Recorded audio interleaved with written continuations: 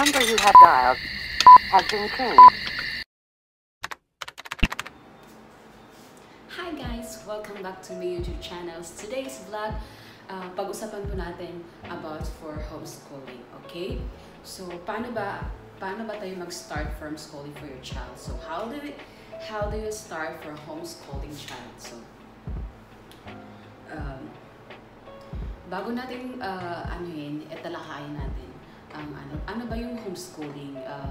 Ano bang pagkakaiba, difference from homeschooling to public school? So, before we go further with homeschooling tips get started, let's first talk about homeschooling versus public school. So,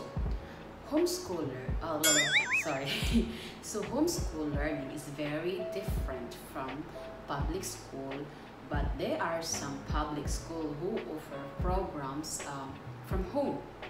So, yan yung difference sa kanila, guys. So, homeschooling versus public school, diba? So from starting homeschool, so you study homeschool, you want to know to start homeschooling today and look for homeschooling tips for getting started. So, ito ay 10 tips to guide to get started homeschooling. So, una, kailangan natin mag-review homeschool laws for your state, like your country, saan po tayong bansa. So, where we are in the state or your country, or like Philippines, or anywhere you are in the America or in the Middle East, kung saan po kayong bansa, or in Europe.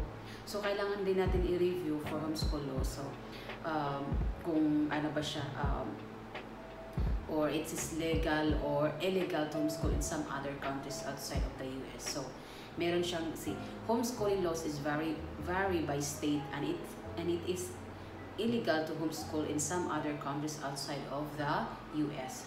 So, pangalawa, so kailangan din natin iintindihin as a being parents, that's qualification for your area. So, kung kwalipikado din ba kayo sa pagiging homeschooling. So, ang pagkaintindi ko nito, pag homeschool tayo, so, sa ating anak is parents are not required kung anong natapos mo to have a college degree to homeschool, but most states have a minimum education requirements like GED. Okay, guys? So, hindi naman required na meron kayong college degree as long na meron kayong guide. So, meron kayong homeschooling kung anong curriculum na ginagamit nyo, guys. Sa merong FB page sa Philippine homeschooling, yan yata yun. Meron, isa-search natin yan, guys, ko nyo sa inyo dito at ipakita ko sa inyo yan. So yan, dito po i-search nyo kung anong curriculum ang ginagamit nyo guys. Nagulo ulit ako, guys. So yun ang natin. So pangatlo, so hindi kailangan i-require yung kung anong college degree nyo, as long na kaya nyo mag-homeschooling sa anak nyo, like, especially now na sobrang hirap natin na ipaaral natin sa labas kasi walang school dahil nga sa pandemic na ngayon nangyari. So I just sharing you guys kung paano tayo mag-start na for homeschooling. So ito yung unang hakbang na gagawin natin, guys. So at least may idea kayo, binigay ko kayo ng idea. So kasi ang ginagawa ko kasi nag-homeschooling kami dito sa bahay. Din talaga kaming mayroon din kami mga ginagawa sa bahay. So ayan, guys. So pangatlo, so kailangan mong i-figure out your child's learning style. So paano ba natin i-figure out the learning style? So everyone learns differently, and observing your child's learning style right from the start will you save time, money, and frustration. So kailangan din natin i-figure out yung child's learning style. So alam din natin kung anong i-ano natin sa ating mga anak kung unang gagawin. Kasi ang homeschooling kasi nakasave siya ng money, and nakasave ka siya ng money, at bonding din nyo sa kayong mag-ina. So na maganda rin yun sa ating pag-homeschool. Like, nakikita nyo naman si Cheska Garcia sa Dog Kramer, di ba? Homeschooling din yung ginawa nila. So, nakaka-inspire lang din sila, guys. They are well-known na artista, di ba? Very famous sila, guys. So, homeschooling lang ginagawa nila, guys. So, parang nakaka-inspire din. Why not, di ba? Gagawin din natin. Kasi wala namang sinasabi na college degree. Kailangan ng college degree na para mag-homeschool saan.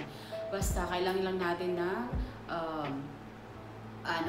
meron tayong guide, meron tayong curriculum na ginagamit. Bibili kayo ng mga libro kung anong kailangan. At saka, meron kayong mga charts na gagawin for every month. For my last video, yung tips and tricks for homeschooling. So, anuhin nyo rin to, guys. Panoorin nyo rin yun para meron din kayong ideas. So number 4. So, de-school your child and yourself. So, you have to de-school your child and between your child and yourself. So, for number 5, find a homeschool support community. So, kailangan din natin meron tayong nagsusuporta sa ating komunidad. Like, meron naman sigurong FB group na for homeschooling. So, kailangan din natin mag-collaborate sa kanila siguro. So, when you're starting out in homeschooling, it's easy to get overwhelmed. So, having homeschool community online or in-person meetups is extremely helpful. So yun, guys, diba? So, find a homeschool support community. So, pag anything na you need help, so, let's help each other. Comment lang kayo doon sa baba. Let's help each other kung anong maitulong ko rin sa inyo. At ibibigay ko rin sa inyo yung mga free educational resources, which is free lang to, guys. So, sa mga teachers na nakukuha ko lang din sa website nila. So, ayan, guys. So, number 6, choose homeschool learning method. So, kailangan meron din tayong mamimili, guys, kung anong learning method ang ginagamit nyo, guys. So, there are many homeschooling methods like Montessori, so unschooling, like classical homeschooling, eclectic homeschooling, and many more. So, meron, guys. So, depende sa inyo, guys, anong method na ginagamit nyo. Yung British, yung early childhood ba, anong gamit yung, marami kasi, guys, maraming, sa fairy dusting, meron din, guys. So, depende sa inyo kung saang area kayo, saan kayong state na, gusto nyo gamitin na. So, ayun, guys. So, number 7. So, select curriculum or courses. There are so many options of homeschool curriculum online courses that will assist you in home education. So, kailangan din kung sa inyo, meron din curriculum or courses na kung gusto nyo mga online courses, kung anong pipiliin nyo na home education. So, din kayo. Marami siyang option, guys. So, pero ako kasi hindi na ako nag-online courses. So, ang ginagawa ko lang, nag-research lang ako, guys. So, binigyan lang ako ng idea for that. Tapos, I have silent reader. Kasi meron kaming group na homeschooling, like homeschooling preschool, homeschooling for kindergarten. So, meron siyang doon. So, pag kung anything na you need help, meron silang i-guide ka nila. Kasi nagtutulungan na yung group na yun na sinasalihan ko. Kung gusto niyo rin sumali, sabihin niyo lang sa akin, comment lang din kayo doon at i-add ko kayo doon sa group na yun. So number 8. Kasi ang choosing homeschooling kasi, choosing learning method and homeschool curriculum is something people think that they have to do ASAP.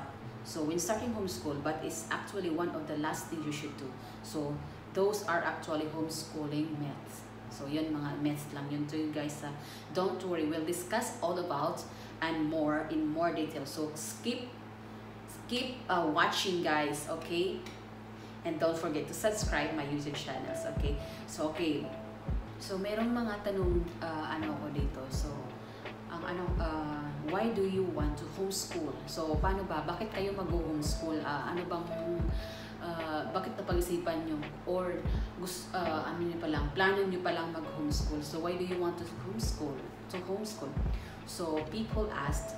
So, I like to ask people to reflect on their reasons so that they're clear on why they're choosing homeschooling. So, taking full responsibility for your child's education is a serious business, and I want you to do it to the right reason. But don't be scared, right? So, don't be scared for anything. So, chances are homeschooling is something you've been thinking about for at least a little while right now. So, maybe you want to homeschool because of poor experience at public school. Tama? So, I think ganun din ang kung parang i-homeschool na lang natin kasi hindi kayo satisfied dun sa public school na yon. So ang ginagawa nyo lang is nag-homeschool na lang. So, I think merong ganyan na, di ba, iba-ibang feedback natin. So, or maybe you become more frightened with the current climate in our society. So maybe ganun, di ba?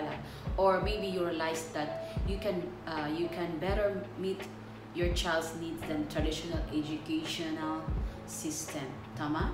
I think so. So maybe or yes or no. So depende sa you guys. So whatever your reason, there are many other parents homeschooling for the same ones, and a variety of other reasons you may not have even thought about. And if you're like me, when I started, you may be wondering if you're going to alone in this journey. So if you're going to have hard time finding solution for your kids, or how do you test your homeschool kids or tell what they're learning? So, and maybe you've been wondering what kind of people homeschool. So, sana, huwag kayong mag-alala guys, huwag kayong matakot, huwag kayong nahiya or don't be hesitate or don't be tawag nito yung nag-alala kayong anong unahin nyo, ano bang unang gagawin yung hakbang. So, kailangan nating magtulungan guys. So, kung gusto nyo rin matuto sa homeschool, kung gusto nyo rin na mas sa tingin nyo is capable kayo o kung na tawag nito o yung sa tingin nyo ay kaya nyong gawin, i-homeschool nyo kung gusto nyo kasi kung mas pabor kayo dahil mas alam nyo paano ang gagawin. So, mas sa tingin nyo as karapat-dapat ka marami siyang malalaman tungkol sa sa iyo bilang isang ina. So, bilang isang ama, kung ano man kayo or foster mother niyo na ano nyo sa inyong turod nyo sa inyong anak. So, ganyan lang guys. So, kasi honestly, I and many other homeschool families that think that homeschool statistic is on the low end and that there are actually significantly more homeschoolers than the data reflects.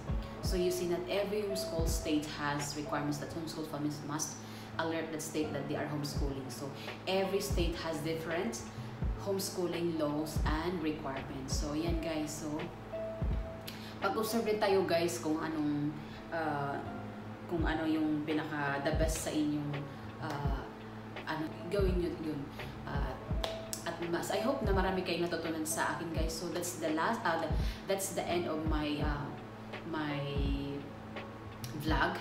So I hope you enjoy my video. So don't forget to like, subscribe, and hit the bell button, and comment down below. Okay, so comment down below para po kayo updated sa aking video. So this my channels uploaded every Thursday po. So once a week po ako mag-upload guys. So always watch out for my next video, okay? And watch my last video for tips and tricks, okay guys? I hope an educational and also educational free resources, which is really good and very helpful to all of you, okay? And